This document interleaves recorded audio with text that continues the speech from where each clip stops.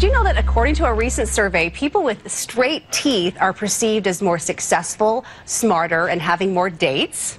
Very interesting. Here to tell us how to get that $1 million smile is orthodontist Dr. Sam Dar. Welcome, Sam. Thank you. Good to see you. So can anyone have a perfect smile? Absolutely.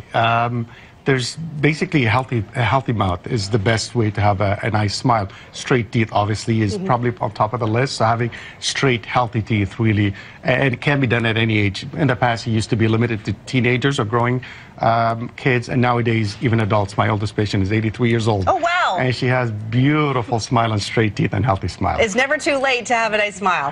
So to get some really straight teeth, a lot of people have to resort to braces, Yes. and there's Invisalign now. Yes. So how long do people have to wear those things?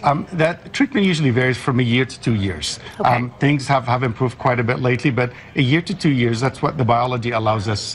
This is a limitation of biology, basically, straightening teeth with Invisalign or with braces. And this is what Invisalign looks like. These are Invisaligns right here. They've been around for 15 years, and they do a wonderful job. They're just as good and as effective as braces nowadays with the technology that we have. But it's funny you asked early on about the timing, because timing is an issue. We're in a generation where everybody wants everything done fast. That's why microwaves sell a lot more than stoves nowadays, I guess.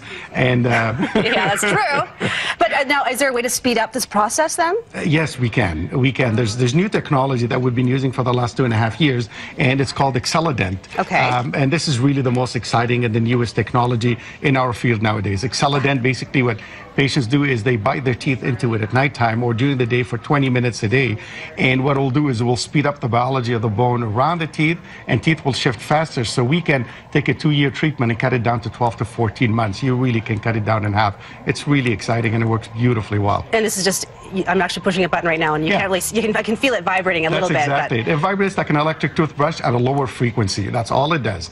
And that vibration stimulates the cell of the biology around the teeth, and teeth will move a little bit faster, actually quite a bit faster. Okay, this is for braces and Invisalign patients who are already using those things, and this will just help speed up the process. Yes. Okay, well, wow. Yeah. You always come up with new ideas. Okay, yes. We'll take that.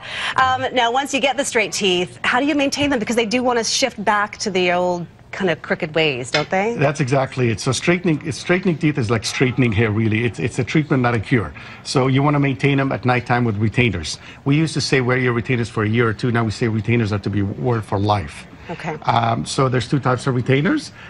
There's this type, which is a plastic sheath. It looks very similar to Invisalign, as a matter of fact. Oh, so is it on there right now? You can't even see it. You can't even see it. That's the whole point. So it fits right on, and you wear it at nighttime. You just leave it sort of on the night table next to you, and that will maintain the teeth straight.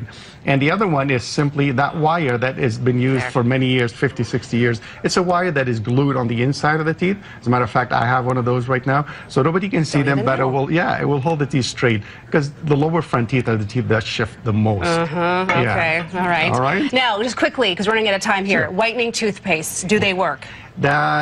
Somewhat. Now, whitening toothpaste, they have an abrasive material.